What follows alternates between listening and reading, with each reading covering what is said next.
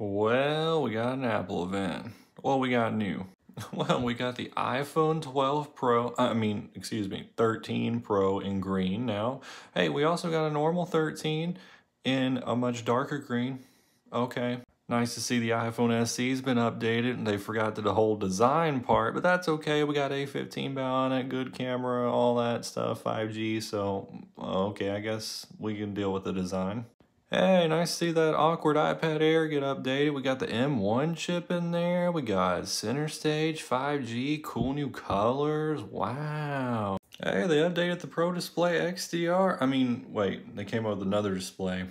Okay, looks like they came out with basically an LG ultrafine 5K display that's slightly better. And we got one fat Mac Mini now with a crazy chip with ridiculous specs that just blows a Mac Pro out the water. But yeah, that's Apple for you.